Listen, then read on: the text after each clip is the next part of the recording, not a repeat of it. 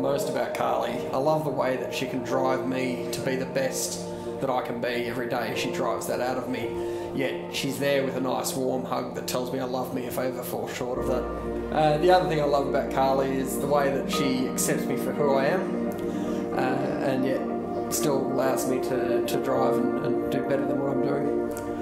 I also love the fact that she's got such a great group of friends and family that have accepted me into their life. I love Ryan, how he's very supportive in everything that I do and that we do as a couple. I also like that he's willing to try anything. Like, he never says that it's a bad idea or we shouldn't do that, or yeah, he always wants to give everything a shot, basically.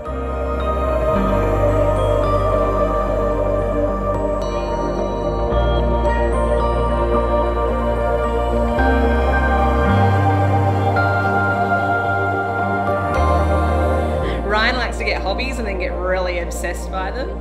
He's been playing chess the last couple of days with his page boy Liam, so I think it's quite comical he plays chess.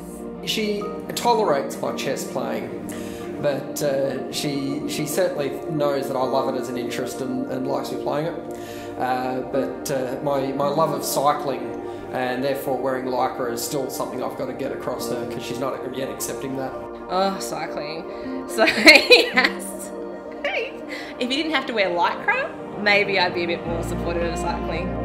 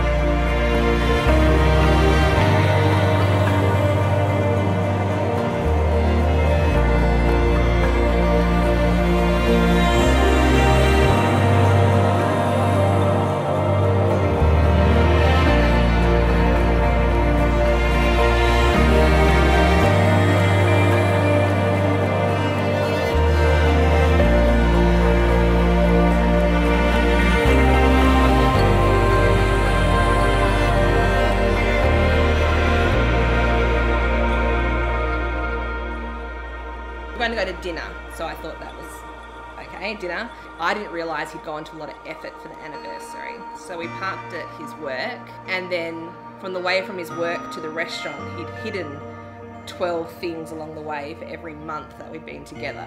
So there was like a bunch of roses in there, like he had oysters on ice, like on dry ice, and then he had an oyster shucker, and then he had champagne glasses and chocolate. And like, he'd been to work 6 hours earlier and put it there, and I said to him, you can't put this stuff, it's in Parliament House, it's a government property. He said, no, I contacted them 6 weeks earlier and it's fine. So yeah, every few steps there was something to collect for the month, so it was very romantic, and then we went out to dinner. I promise to love, cherish and care for you the way you do for me daily.